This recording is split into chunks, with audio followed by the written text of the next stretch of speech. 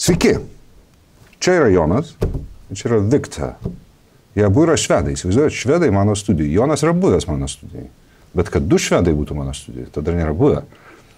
Ir Jonas pasiūlė šį jauną žmogų, jis yra buvęs Švedijos armijos karininkas, taip? Yeah. Ir jis šiandien kovoja Ukrainoje. It's very nice of you to fight for freedom in Ukraine. Can you tell about yourself? The name and the rank, first of all? Absolutely. So my name is Viktor, and I am a second lieutenant, or at least former second lieutenant. I've been a civilian for the last 2 years. I spent about 8 years in the Swedish Armed Forces before becoming a civilian and started doing consultant work. And what branch in the army? The army. The armored all right. tanks. Mechanized? Mechanized, more like motorized infantry. Okay, yeah. okay. So it's been 4 years in the army then? 8 years. Oh, I'm sorry, 8 years. 2013 to 2020. And then I've been a civilian for the last 2 years. And when the war escalated in February, I felt I had to do something. That's very good you're using this escalated term, because many people think that the war had started only 9 months ago. It's actually, it took place in 2014, right? Absolutely. And how many Swedes are aware of that? I think some of them are, especially... Two of you, just two of you. Two of us, yeah, exactly. Good start. So we know. Good start. Have to start somewhere. Yeah. No, but at least if you look at people in the Swedish Armed Forces, they are very much well aware. Carry on. And I would say that, well, at least a part of the population understand that this is not something new. This is actually going on for a while. But I'd say that the larger masses are not really that understanding. And now in Ukraine, you're just a private, first class, no? Well, on paper at least. And that has a lot to do with that you're not actually able to become an officer in the Ukrainian army unless you are a citizen. Yeah. Which is not something that I'm interested in currently. Okay. So, well, I'm the company commander of the 312th Swedish volunteer company. It's not actually at the size of a company currently. You said 300? 312th. That's nearly a battalion. That's the number. That's the number of the company. I'm sorry. Oh, right. Okay. No, it's not the amount of personnel. It's just the number of the company. And originally it was larger than it currently is. Originally it was a rifle company at the start of Mars. But as it went by, it was identified that, well, sure, we might be able to set up a company, but we're not actually going to be able to fight as a company because there's not the structure needed is not actually set in place. I mean, you don't have armored vehicles required for that? Yeah? Exactly, and you also need to understand how to actually utilize a maneuver a company. Even if you have the vehicles, it's not something you just use as a... I mean, there are specific ways of how you actually maneuver. But as a lieutenant, you could command a company, technically, or just a platoon? Platoon, actually, right, yeah. okay. At least from the Swedish perspective. Okay. A company commander would usually be a captain yes, sure. or possibly a major, possibly. Right. So no, it was not actually, this was not actually according to plan, so to speak. Originally, I simply helped it out with coordinating those Swedish volunteers who wanted to go down and join the fight. And that's how it I would started. like to stop here. How many of them? Just, can we imagine some numbers? How many Swedes? Yes. Is it hundreds or thousands or tens? I'd say it's probably hundreds. And but then again, it's difficult to say because some people, they joined initially and realized, well, this is not really the settings that I'm looking for. I'm not going to be able to be utilized in the correct manner. And that is something you saw quite a lot of, especially early on, and especially after Gavėjas. The whole fact that, well, it didn't really matter if you were a former British major or if you had never held a rifle in your life. Yeah. Everyone is going to the trenches. Yeah. And it's difficult to convince yourself to stay if you're not utilized in the way that would be most efficient. And that is absolutely understandable, which is one of the reasons that we decided to leave the Legion and look for another unit.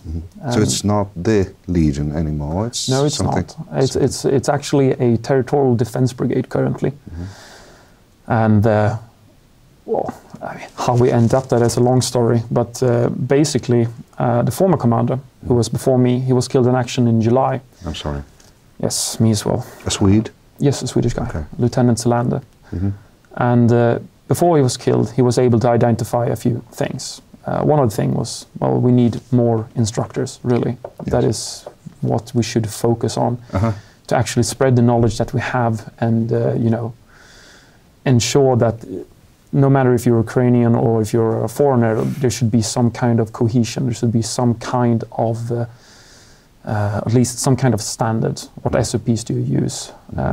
What templates do you use on your orders? And what does ambush actually mean? And how does it differ from a fire charge or whatever it might be? Or what does an assault actually mean? What level of ambition does it entail? And so on and so forth. And that is what he started doing in May.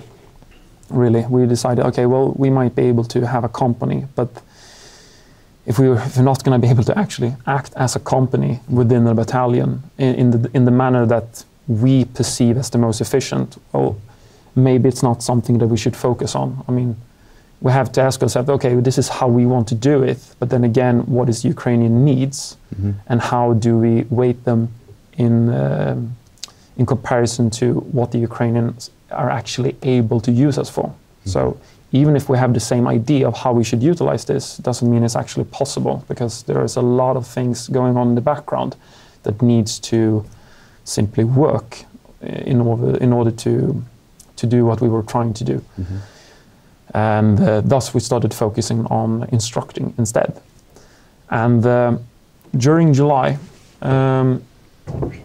or at least like in the beginning of July, we identified, well, what we need to focus on really is to set up basically a foundation for a medical team. It's not just about finding combat medics. It's actually about, well, you have to acquire equipment for them. And it's not just tourniquets and bandages. You need ketamine, you need fentanyl, you need whole blood on the front line, you need EKG monitors, you need surgeons, you need all these things that I used to take for granted because they've always just been there. Well, they aren't, at least not on the territorial defense brigades. Might be different on the regular armed forces. I can't say, I don't have any experience. And I believe that's where Jonas kicks in with his help. Basically, may I say... I'm sorry to interrupt. No, sure. Like these are territorial brigade level. It's like more like the Lithuanian CASP, something like that. And these units are, again, it was seen in the Ukrainian situation, they're aimed to have limited, more of a defense tasks, so defending a certain territory or a township or something like that. Normally, they have a local character, etc., etc. However, in this war, because of the lack of personnel, lack of units, some of these territorial defense units, territorial brigades, are actually performing combat tasks at the front line. And some of them pretty advanced as well. So we must understand that we have a dilemma here. On the one hand, you're talking about low priority units with lots of issues, such as on the medical side, also other issues for heavy weapons, etc. And they're being used for much more advanced tasks, and of course they lack such capacities. That said, for regular brigades, assault brigades, I would say probably the situation is a little better, but I still recognize many of the problems they have the same problems on regular brigades. So it's nothing like unique or very different than the normal. But you get something at least. Pardon me? You get something at least at the end of the day of the things you've mentioned. Well, some of them, but most of them is actually things that we have to procure for ourselves, which is one of the reasons that we found blue and yellow. We have intentionally tried to have such a low profile as possible. We're not doing this for the social media or the glory. I understand. Yes. But we've reached a point where we're at a crossroads. Well, if we want to make this work, we need external help. And if we want external help, well, then we have to show ourselves. And we're not alone with this.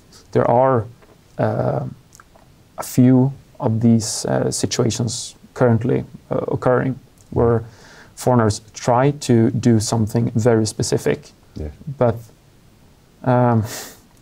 that's not really the things that you see, at least not on TikTok and Instagram, because most of these people are very professional and understand OPSEC and understand that, well... Operational security. Yeah, exactly. Okay, yeah.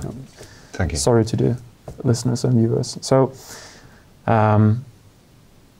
really, those who would, I wouldn't say need the support the most, that's not what I'm trying to say, but I have a difficulty trying to find another term for it. But those who are trying to do what we are trying to do, that is to say, set up the foundations for an actual foreign unit to be able to be used as a operational resource on the brigade level.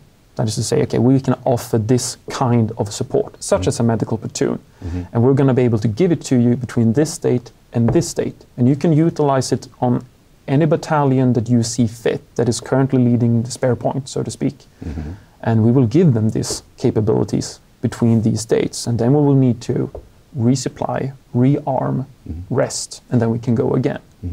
And we're not the only ones trying to do this, but this requires a it requires logistics and coordination that is not something you simply find. You have to create it on your own.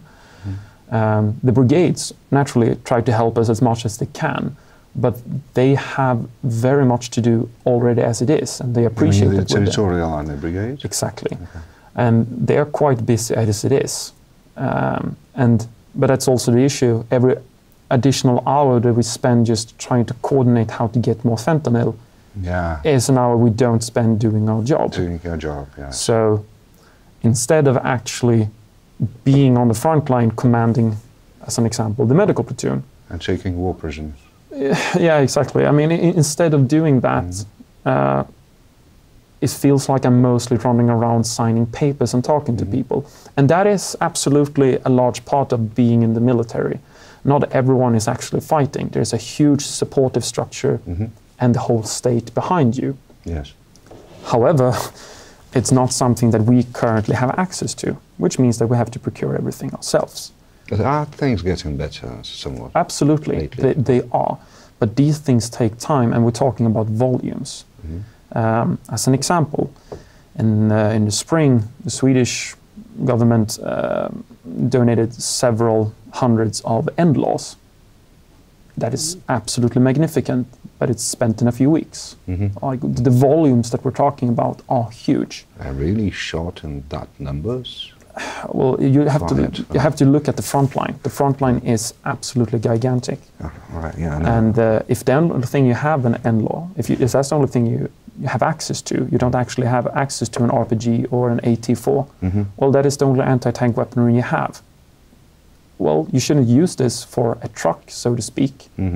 But if that's what you have, then that's what you're going to use. So lots of overkills with that.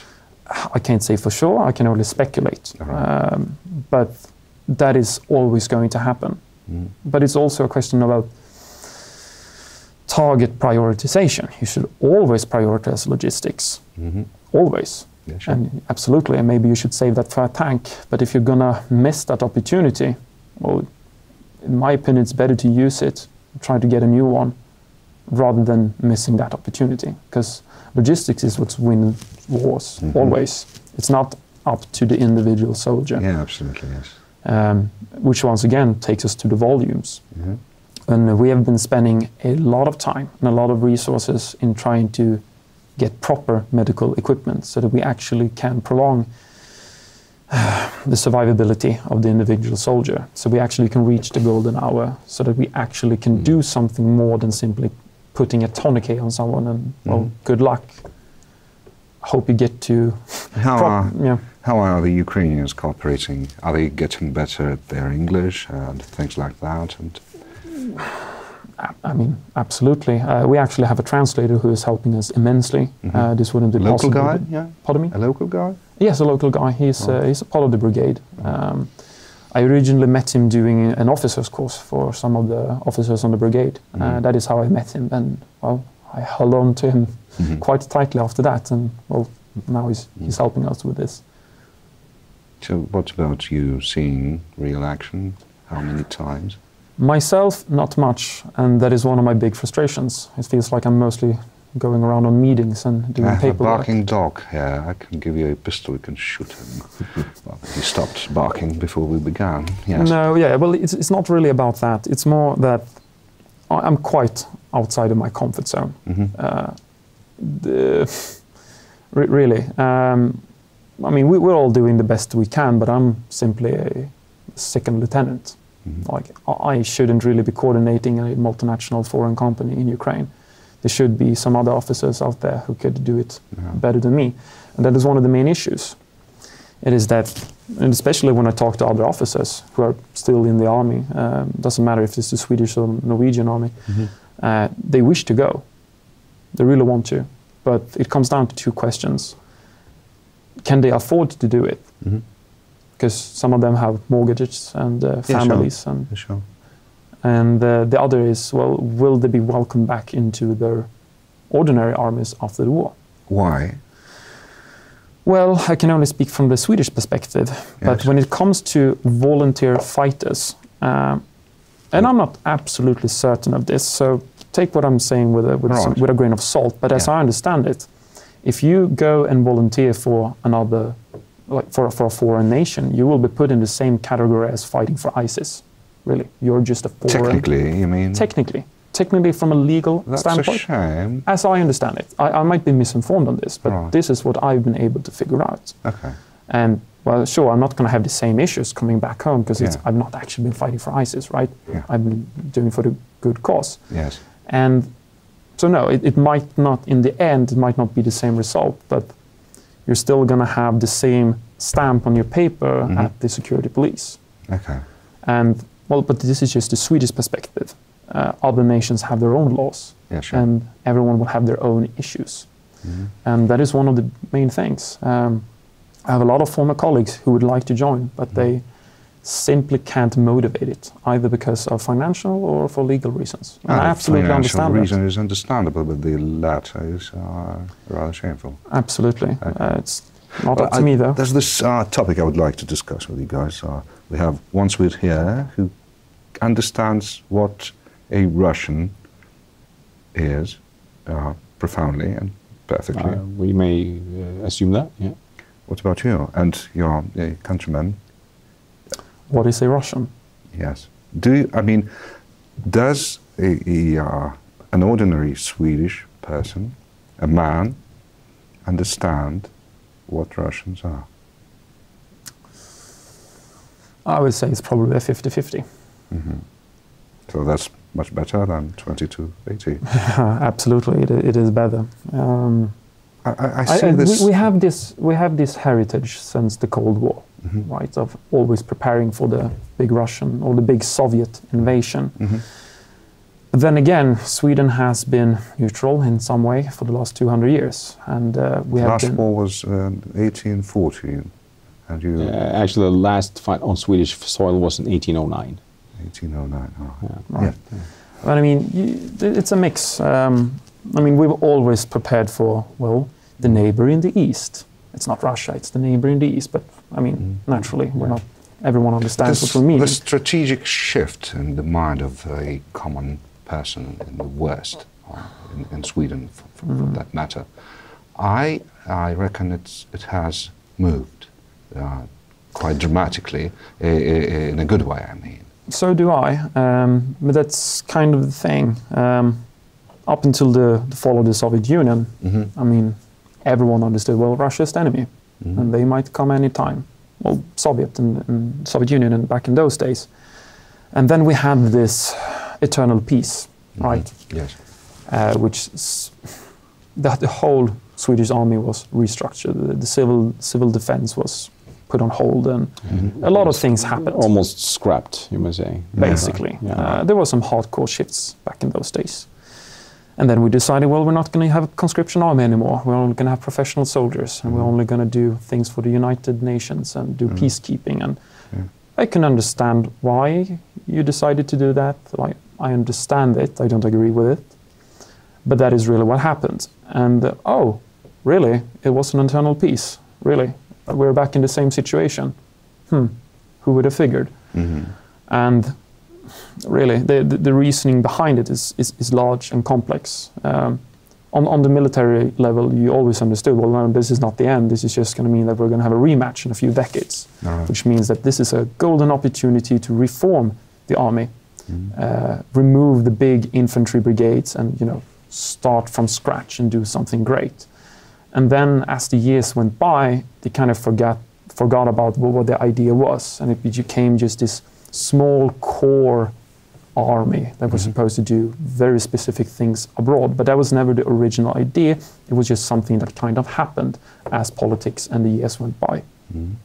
And but then again, you still have the legacy, the understanding that, whoa, shit, Russia is a thing, right? But between there, you've had a few decades where everything was really turned upside down. And I think people are starting to wake up and realize, but I don't think they grasp the severity of the situation. Yeah, they don't. In my opinion, this yet. is not a war between Russia and Ukraine. This is a war between Russia and the Western world. I'll put it simply, evil versus good. That is one way of putting it.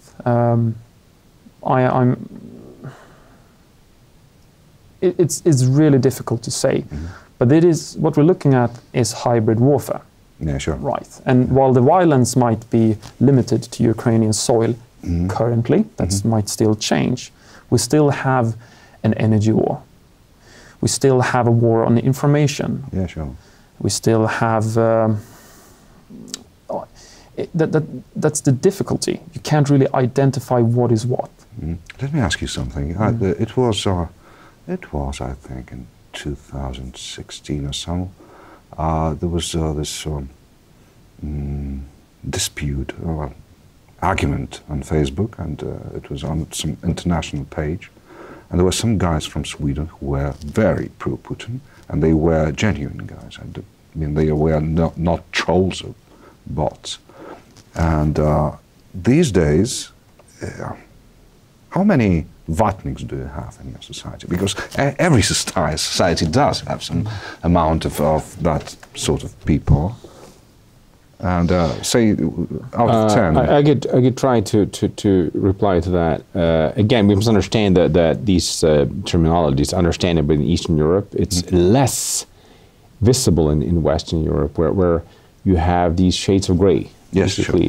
Sure. To find, the same for instance in Sweden, you can find some really genuinely pro-Putin, pro-Russian people. That might be hard. You may be, 1 or 2% or less. Yes. However, people that want to see it from a different angle, to of course not liking the U.S. or whatever, and trying therefore to use this to not necessarily for pro-Russian purposes, but also for other purposes to discredit the U.S. Say, for instance. And they are provoking this war, and they're just warmongers, they're just whatnot.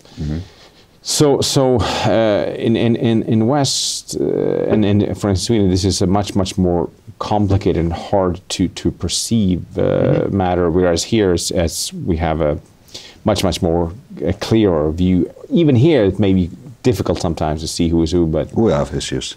But still, in the case of Sweden, and also of course we have ignorance. We have people who do not, who cares? The vast majority, I would say. Yeah, it is a war. Some guys are fighting, and who cares? Basically, ignorance and no uninterest. No interest in actually starting to see the picture. And to me, for instance, personally, it's great to see how people like Viktor and others, they actually take a stand and they even do something about it. Understanding that we have to figure this out. We have to put Putin down, basically. This is a war against everything we stand for, all our values, all our political agreements, or the world order that we cherish and live with. It's a challenge against all of it. So we have to deal with it. Yeah, sure, we all know that. But it's kind of the point. Not everyone sees it that way in Sweden. Since we have rarely taking a stance on anything. We like to keep it grey, right? Somewhere in the middle. That is the Swedish way traditionally. Yeah. So, which is why we've been neutral through the Cold War. Yeah, so, sure. I mean, yeah, we were Soviet friendly, but at the same time we were helping NATO intelligence gathering information on the Soviet Union. So, I mean, we've always been doing both things. Yes. Which is why we have this idea of, I can't speak for the whole Swedish people, but we have this way of, well, I mean, there's no right or wrong per se, there must simply be a different way of looking at it. Sure. And that sometimes makes it, everything takes longer, everything takes a long time, and there must always be some kind of group that will try to figure out, go to the bottom of it, and, well, who started it? And in this case, I mean, it's quite obvious. I don't need to wait for some governmental organization to tell me who started doing what. This is not two drunk guys fighting at a bus station where, okay, who started it? No, this is rape and assault, and it's quite obvious to see who you should help. And I can only speak for myself, but having been in the Swedish army for a few years, there is this legacy of shame of not helping Finland more during the... It's still lingering on. It still lingers, absolutly. And it's something that you just, what the hell? Why didn't we do more? That's very... And I'm not going to add to that. Let that happen again. No. That is my personal responsibility towards myself and my values and for what I stand for. Have you ever met a prisoner of war, a Russian commander? I have not. Before that, any contact with any military Russian? No. All right. What about Ukrainian officers? Are they capable? Are they nice people? I mean, are they real? I know they are tough guys. Absolutely. That goes without mentioning. But can you see any? Can you comment on any positive dynamics of their professionalism? Positive dynamics I can find a bunch of, and negative as well. It's rarely that simple. Rarely. As I might change this as I go by, but just like that, there are like three different types. There are those who are absolutely great. They are fantastic and they have several years of experience. They've been doing this in 2014 and they really know what they're doing. I mean, both officers and servicemen? Absolutely. Yeah, right. Both of them. And they are very good, really. There's not much I can say about it, except that I'm impressed, especially about their courage and their morale. Absolutely. But then you have this issue. When you do a large upscaling, you will have growth pains. Growth pains. Right. That's maybe doesn't translate. Yeah, growth pains. Yeah, growth pains. Sure. Basically, when the organization grows larger than you can control it, it's too quickly. When you're a child and you have teeth growing. Well, exactly. That is where the that's metaphor comes from. Yeah. But I mean, in our case, we grew like 100 times in 1 week back in end of February, and I mean, for us, we are still managing the changes. It's extremely complicated when you grow fast. I can tell you from my own experience. So that's. And when it comes to the Ukrainian army, a lot of young officers were killed in the Battle of Kiev, right? And that's not only it, but that meant that you lost a few of the younger officers who were trained or at least educated in a more Western NATO standard. Yes. And then at the same time you mobilize the reserves, which means that you need more officers. But if you don't have enough officers, well, there's only really two ways of doing it. You can take in whoever as a former officer who are stuck in the Soviet legacy. Absolutely. Or you will create new officers from civilians, which means that they do not have the experience. And it takes time. It takes time, and it's not only time, you need very specific conditions in order to actually evolve in a way that is as efficient as possible. Right. And it takes, once again, like you said, time. And those are usually the officers who are put in the territorial defense brigades. Usually, because you have to do priorities. And since they are mostly supposed to defend terrain and not actually do assaults, well, it's okay. They only need how to territorial. Exactly, that's the whole idea. But then again, well, it's difficult to use mechanized infantry in a city. I mean, it's difficult. It's always difficult to fight in cities. CQB and CQC is some of the most difficult things you can do. What's that? Close quarter combat and close quarter battles. Yeah, sure.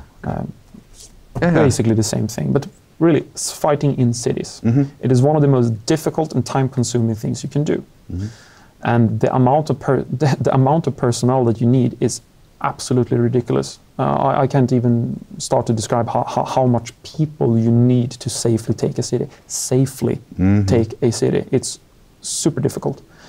Compared just to a piece of land. Absolutely, because land you can control on a distance. Yeah, sure. Cities, absolutely, you can besiege them, but it's not really going to help your cause. But if you need to take, first of all, like, why do you need a city? What is the purpose of this city? That is the first question. You should avoid fighting in cities if you don't need to. But then again, if you need to, well, that's going to take a lot of personnel. You fight building by building, block by block, district by district, which means, once again, logistics and so on and so forth. And the mechanized brigades, well, they need to be prioritized and they need to be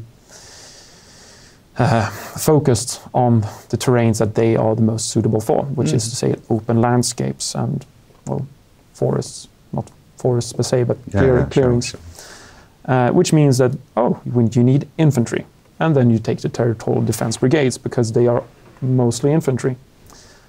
And then again, you have the same problem, that you're being used for something that you're not originally meant to be used for. And that comes with a bunch of complications. That's really the only way I can summarize it. It is simply too complicated to summarize in an hour or so. Talking about trained personnel, have you met any Ukrainian guy coming back from the UK being highly trained already? I'm talking about those several thousand people who right, no, not currently, not personally, but then again... They are around, I guess. Oh yeah, absolutely. I mean, I hear about them. I have, and I would say they're very motivated, they're very, very eager to go. Again, are they young? Are they conscript age? Well, I would say probably more, maybe 30, a little. Man, some of them are definitely. They have some best age, some common experience, and again, you take these. They get this training, tactical etc. training, and get back to Ukraine. And my impression is that some of them they're not being utilized. They're not being given the possibilities to do what they're actually being trained for. Because no tanks. No. It's more like it's about command structures. It's about let's say for the victory or something. No. They're fighting. I mean, but again, you're being used for some kind of like standard fighting. You maybe have some other abilities, but maybe not being used probably because there's a lack of structure, the lack of a system for actually maneuver warfare when you use various different kinds of assets. Artillery. Armored vehicles, infantry, direct, indirect fire, etc. It's very complex. Yeah. And to me, it seems that this is just my impression, but while they're doing it, and while they're not bad at it, but many of these assets or capabilities given by NATO, in the UK, for instance, they're not being able to use it efficiently. Basically, but again, that's my impression. I'm not saying that's the. So while the training is a very good thing, of course, and some of these youth have definitely gained some serious skills, but again, it's just a small part of the whole system.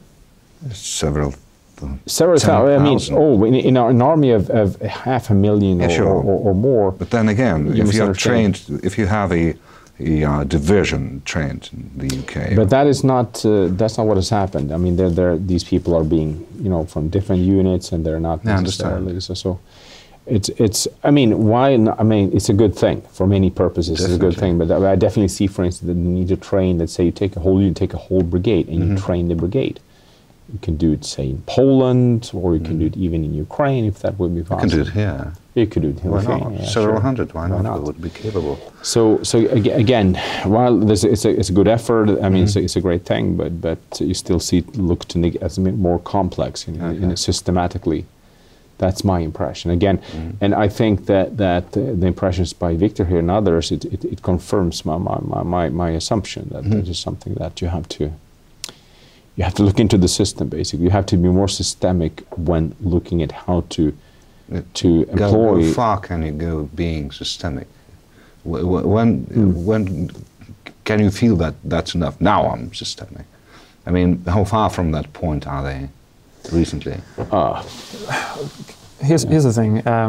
When you look at an army, it's not a system, it's a system of systems. All right. Who in its turn are made up of subsystems, who are made up by supportive systems.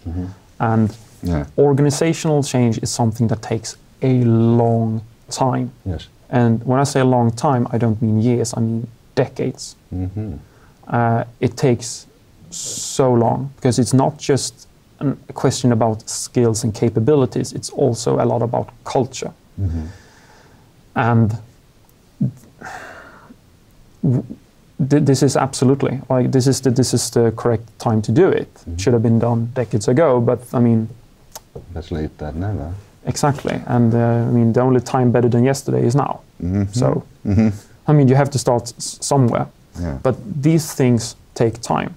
And even if, let's say, that we took a few battalions, and we gave them the training and the equipment to be able to act like a proper maneuver battalion, right? Doesn't mean that they're actually going to be able to use it. Because behind that, you need logistics, and you need system understanding, you need operational arts, you need a strategic mindset that's on its whole, like on every level, is focused on taking initiative. But then again, you have this Soviet legacy. Well, you don't take initiatives because you might get yelled at or shot in the head by a commissar. So you don't take initiative. And those are two words that are constantly clashing. And it takes time to change that mindset. But the better side is taking the upper hand recently, I believe. Absolutely. I mean... I'm trying to be optimistic. Not all is bad. No. And I don't want to badmouth anyone. Yeah, absolutely. The Ukrainian army is doing absolutely fantastic, considering the settings that they started with. I am absolutely amazed. But what I'm speaking about now is actually sharpening the knife, not and these things take time. Really, they do. And when you talk about large-scale state-to-state warfare, the volumes of just logistics and personnel, it is absolutely massive. And this is Russia we're talking about. Let us look at the brighter side of this matter, the Russian side. They lack everything aforementioned, in my opinion, these days, right? Absolutely, which is why we need to seize the initiative. This is not the time to, oh, we're doing good, now we can relax for a while. No, we need to keep having the initiative. This is the opportunity. They're weak, which means we need to keep on punching while we have the time, because they are also going to learn. And their capabilities and resources are also going to improve. There's one thing, a very important one, that not only Westerners, even on this land, people forget. Back then, in 1989 or 1990, when the USSR collapsed, or was about to collapse, there were 290 million living there. Today is half of that, 140. And the half they have lost is the better half of theirs. I mean, the Ukrainians, us, the Georgians, and all that stuff. And I'm excluding Belarusians for now. No, obviously... And, the point is, the people just don't understand that this is no more the same Russia or Russian empire that was really capable, full of manpower. Not anymore. Not anymore. Which is why we need to keep on seizing the initiative. Because if they don't have the manpower, well, then they're going to have to focus on something else, which is probably either weapon platform escalation or re-equipping. And it is a matter of time. Sure. Everything is a matter of time. It is. Yes. But what I mean is that even as incompetent as Russia seemed to be, well, they're not idiots just because they're incapable. They're not. And they are going to learn from their experiences. And but once not as fast as they would have learned if they were still the USSR. Absolutely. That I don't question at all. All I'm saying is that, well, as it goes right now, sure, I wouldn't say that Ukraine has the upper hand, but Russia isn't doing that well. Absolutely, I concur. Yeah. However, that might still change, which is why this is the correct time where we need to strengthen and reinforce Ukraine in all manners that are possible. Some pink glasses here. No. You were about to say something. Yeah, I mean, obviously, over time, especially over the last decades, Russia has lost initiative in many different spheres. Yeah. On the other hand, they have gained initiative in others. For instance, the systemic corruption and we say recruitment of foreign political assets, for instance. Yeah. We can take Hungary as one example. And of course, making new friends, Iran and whatnot. Yeah. So we should not, definitely, it will be extremely dangerous to underestimate Russia and its capability. While, yes, it's not the same, this same imperial force that we might be, but they're still definitely on the regional level, and also, of course, indirectly on the global level, they are still capable of inflicting lots and lots of problems, losses. And they're still very, very angry and savage.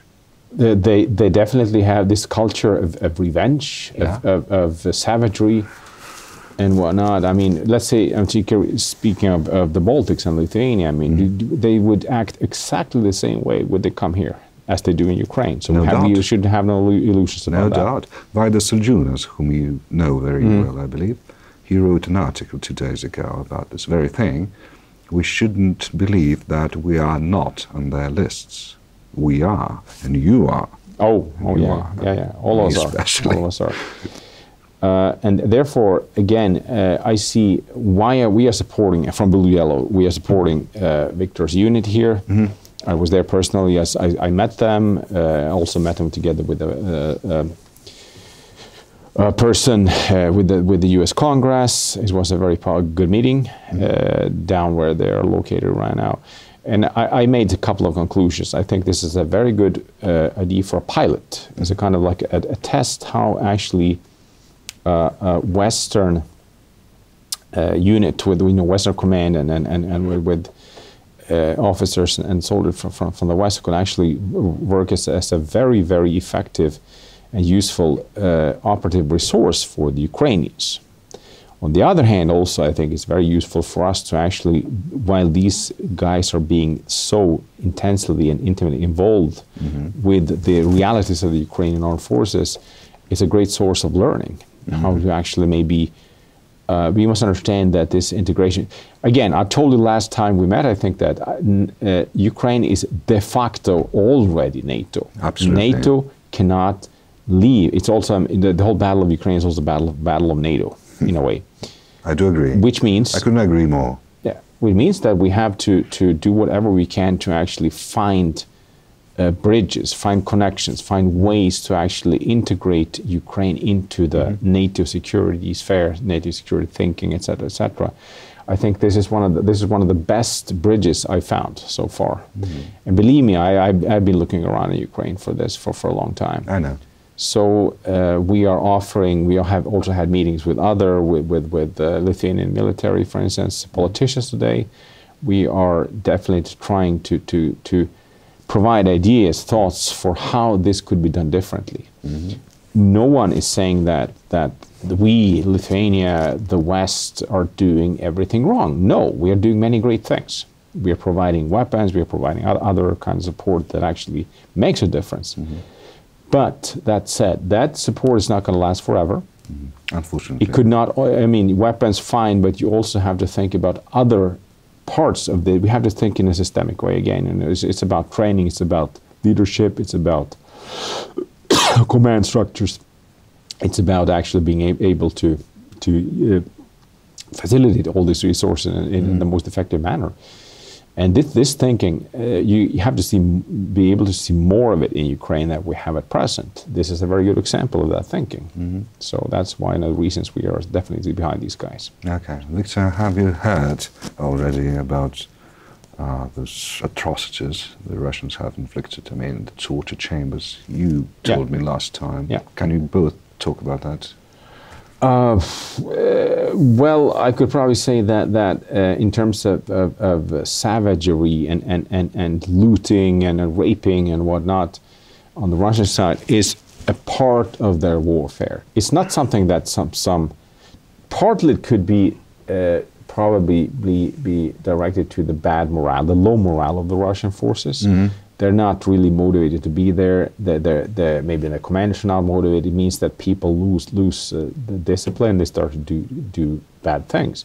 But it also, those things you see, these atrocities, and it's also it's sanctioned. It's allowed by the leadership.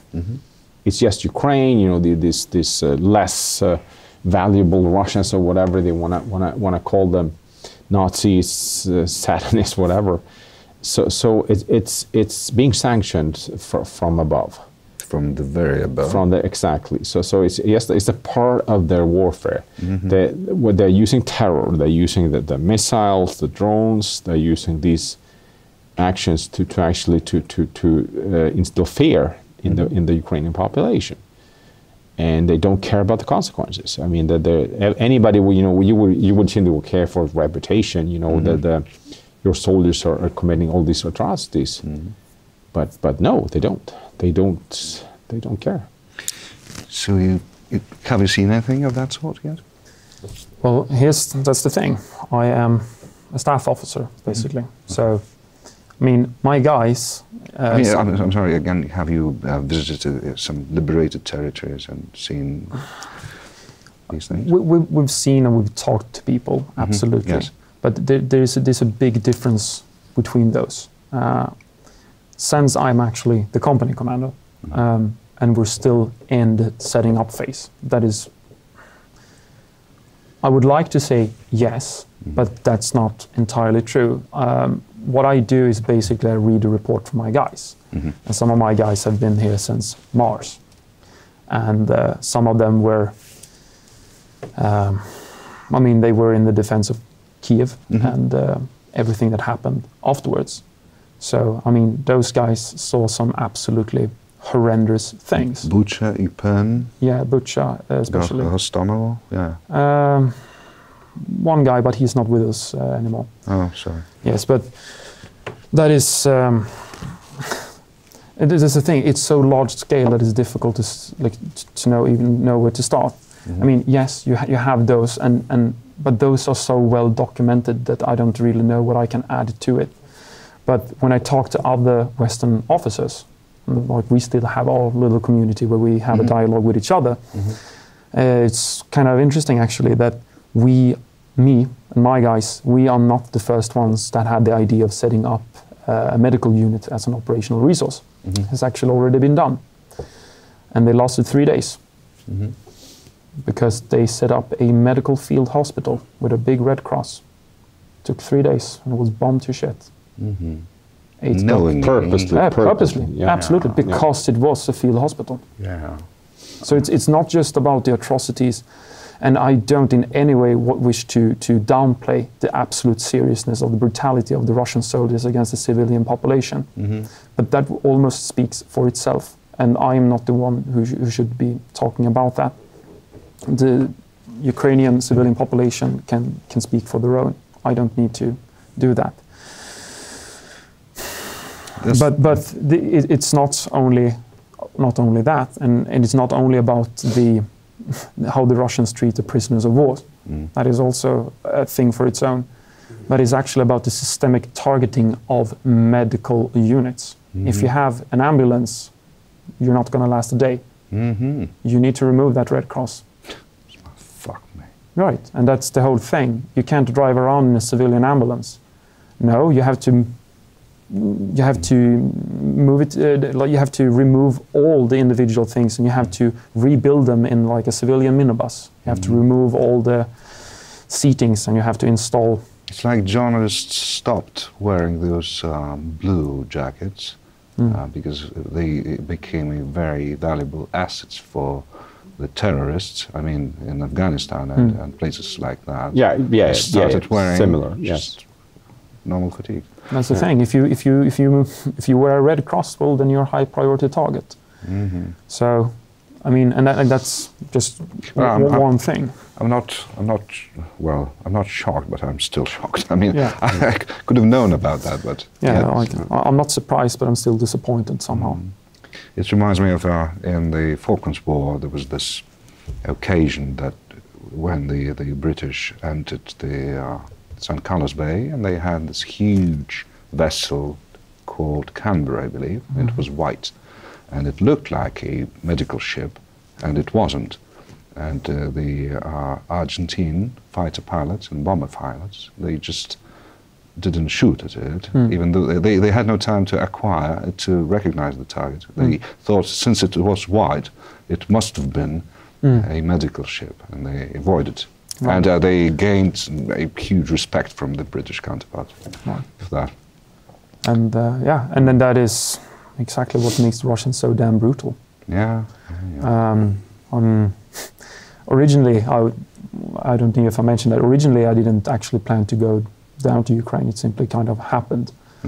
But one of the triggers was actually in spring, just after the defense of Kiev. Where we were helping in coordinating medical supplies and acquiring medical supplies for the region. You mean from Sweden? From Sweden, from most of Europe. We were just collecting it, we were driving it down. And we had, I can't remember the region's name, it was just east of Kiev, and they asked for medical supplies, and they asked for a very specific thing, which was a surgical thread that you use on women after pregnancies, basically to stitch up the needy regions. And they had run out of it in the entire region because the Russian soldiers had raped so many small girls that they were out of these threads. And that just kind of was the trigger. Like, fuck this.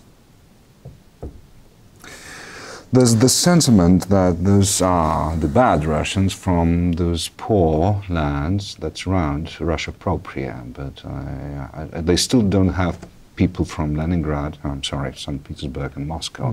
But I don't believe this shit. I think that's just the same.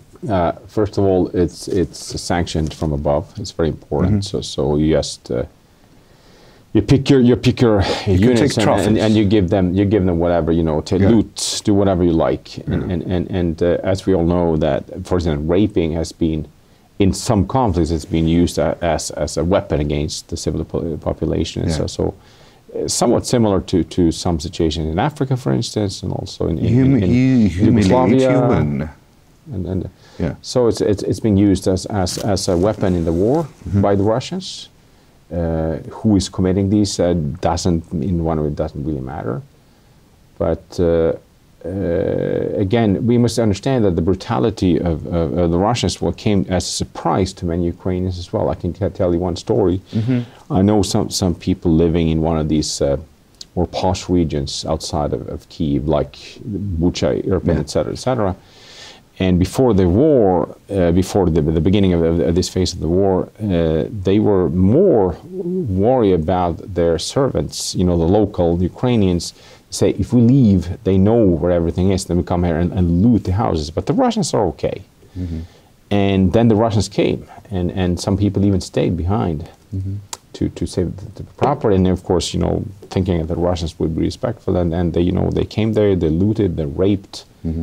One on occasion they raped the nanny in front of the kids and stuff like that. So things like that. It's a sick nation, basically. Russia is a very sick nation, and with lots of rabid dogs that have to be taken down. It's very, very simple. Okay. Unfortunately, and I mean these and again, what's happening right now with that they're targeting the infrastructure, electricity, etc., etc. Mm-hmm. Who does that? It's the work of a terrorist. It's the work of somebody who does not care about international agreements about anything. Goncharenko was sitting in that very chair in the studio, and he told a story about a Russian fighter pilot who bombed a town in Ukraine where his mother lived. And he knew about the fact that she lived there, and he bombed the city. Okay. That's a fact.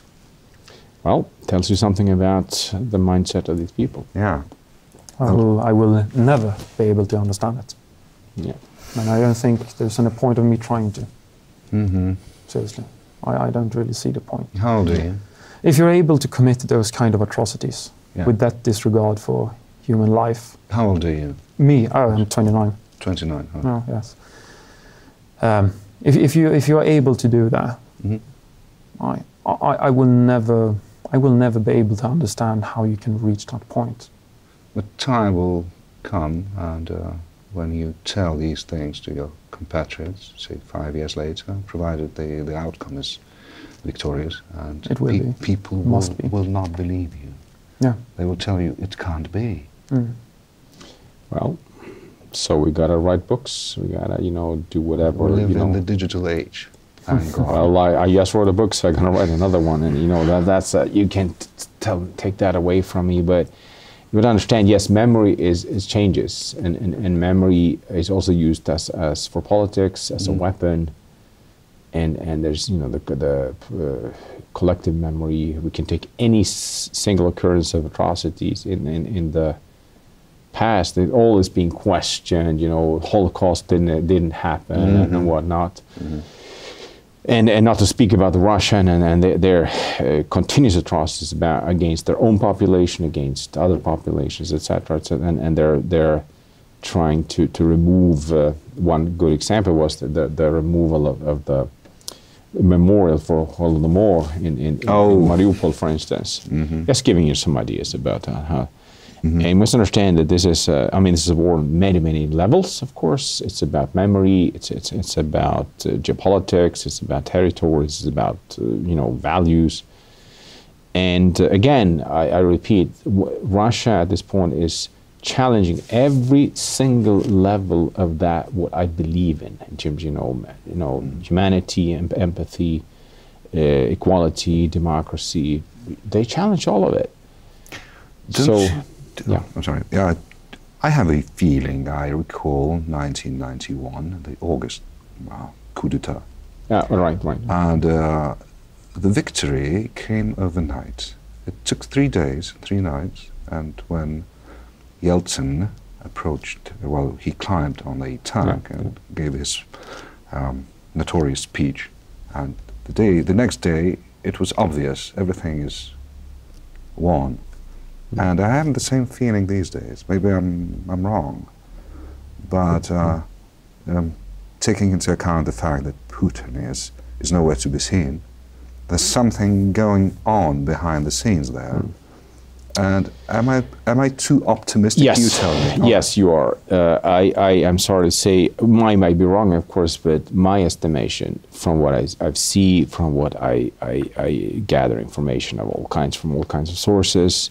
This is, we are looking into a very long, complicated, bloody, unfortunately, vengeful conflict involving 2 parts. Speaking of Ukraine and Russia, neither side can withdraw for various reasons. Absolutely, yes. And I would have no illusions or no hopes at this point that this is going to change to the better anytime soon. But then again, it's not the Soviet Union. Sure, but we should do not ever underestimate Russia and its it goes without saying. Ambitions. Absolutely, yes. Hope for the best, plan for the worst. Absolutely. Yeah. I'm afraid that Babchenko's point is right. He's keeps saying that. Look at Iran. it's been decades that it's been isolated and sanctioned, and it still is alive and kicking. And able to provide weapons to Russia. Absolutely. So the same thing could go for Russia for many, many years. We must understand that we need a military victory in Ukraine against Russia. Russia has to be pushed out from Ukrainian territory, including Crimea. And that, again, is only a part of the solution. We also have the political, the diplomatic, the economical, and the cultural and whatnot, all these other aspects. But to think that at this point we can somehow, anyway, come to terms with Russia and take it to agreement, it's impossible. It's suicide, basically. I know. So, I know, and you know, though.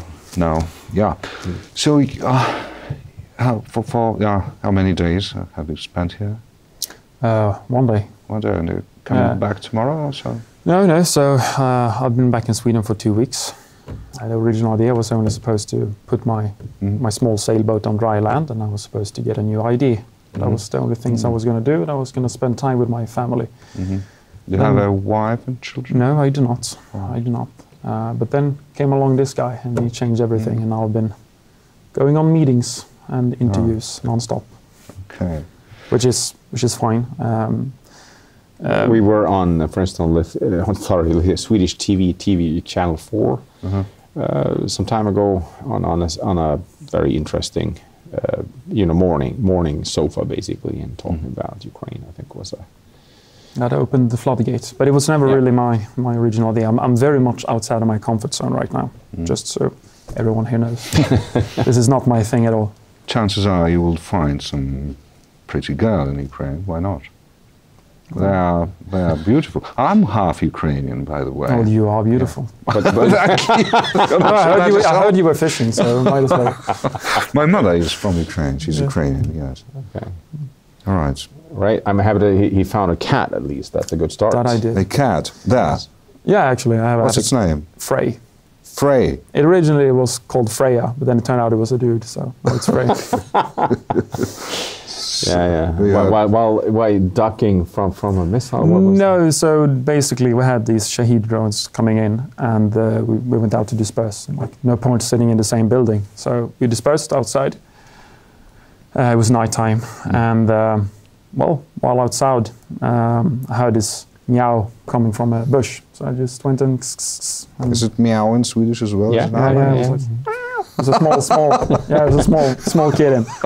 And it came up to me, and I petted it. It climbed up and it fell asleep in my arm, like inside of my jacket. They're very confident when they need that. Yeah. Yes. So you should call him Shahid, obviously. Maybe. Yeah. No, so it's not like I can just put him back on the ground again. Like, no, I mean, he adopted me. That's what he adopted do. you. Of course, like, it's not my cat. I mean, I'm his human. That's, absolutely. They're cats. Like, you can't own them. Viktor, thank you very much. I think you are a very nice example, a very brave young man.